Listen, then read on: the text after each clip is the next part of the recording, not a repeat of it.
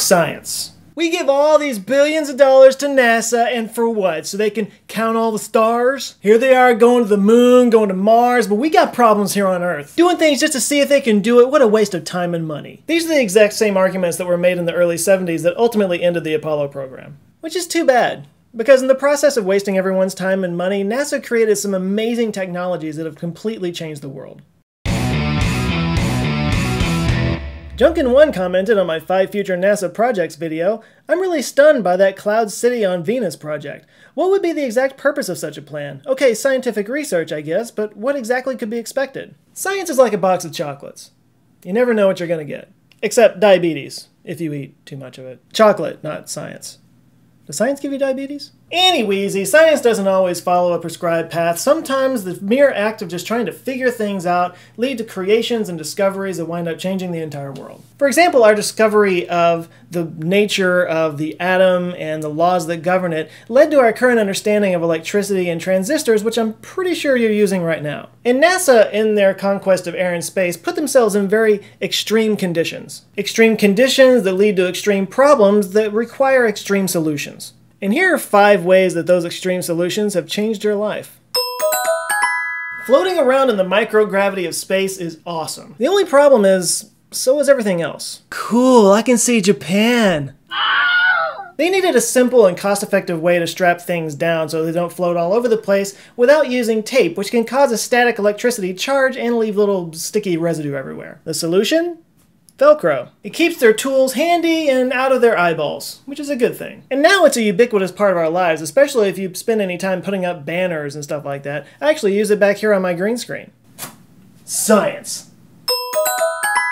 Even though Apollo astronauts collected hundreds of pounds of space rocks, NASA wanted to know what was going on underneath the surface. And for that, they needed a moon drill. Only one problem: there aren't a whole lot of electrical outlets on the moon. So NASA worked along with Black & Decker to create a drill that had 2 things. First of all, just amazing recyclable energy technology that they didn't have before, but also computerized settings in the drill to keep it from overheating and to keep it from getting stuck. This, of course, set the stage for the drill that's probably in your garage right now. Science.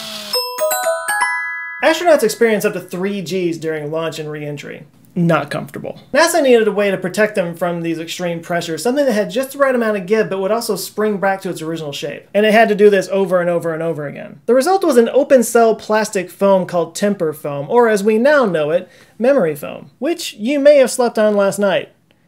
In fact, my dog has a memory foam bed. Science. This one honestly blows my mind. In the 80s, NASA scientists were playing around with ideas of how to keep astronauts fed on really long space flights, like say to Mars. And they stumbled on the idea of using algae, which actually has a whole lot of beneficial properties. For one thing, it's easy to maintain, it eats waste, it creates oxygen, and they can create nutritional molecules. One such molecule produced by algae is called DHA, which is an essential molecule in breast milk and helps with babies' brain development. And today, DHA is added to 90% of formula in the United States so that babies who don't get breast milk can still get the same benefits of it. Synthesized boob juice. Science. Last but definitely not least, requires a little bit of explanation. You know those structures that hold the rockets to the launch pad just before liftoff? Those are called gantries. And when the rocket engines fire, the vibration they produce is astonishing. It's enough to shake the gantries apart and even damage the rockets themselves. So how do they keep those gantries attached to the rockets in those final moments as the engines fire and vibration hits without it damaging everything?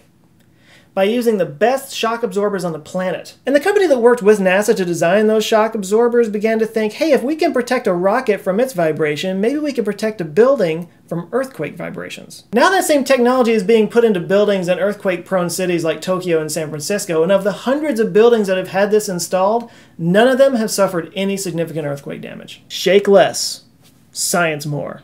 So to answer the original question, there's no way of knowing what kind of technology and what kind of benefit we might get out of setting up a cloud city on Venus. But if history is any guide, it's going to be world-changing and mind-blowing. And these spin-offs are just the tip of the iceberg. There are literally hundreds of examples of ways that NASA technology has changed your life. In fact, NASA has a YouTube channel dedicated completely to spin-off technologies. I'll link to it in the description below. Go check it out, it's really cool. Thanks for watching at the Junkin1 for a great question. If you've got a question you'd like to ask, you can ask it in the comments below or just hit me up on Twitter at Joe Scott writer, and we can blow some minds together. If you learned something, hit thumbs up, and if this is your first time here and you like it, put a ring on it and subscribe. I'll come back with videos just like this every Monday. As I always say, the world's a fascinating place, and I'm here to bring that interestingness to you. So you guys go out there, have an eye-opening week, and I'll see you next time. Thanks for watching. Love you guys. Take care.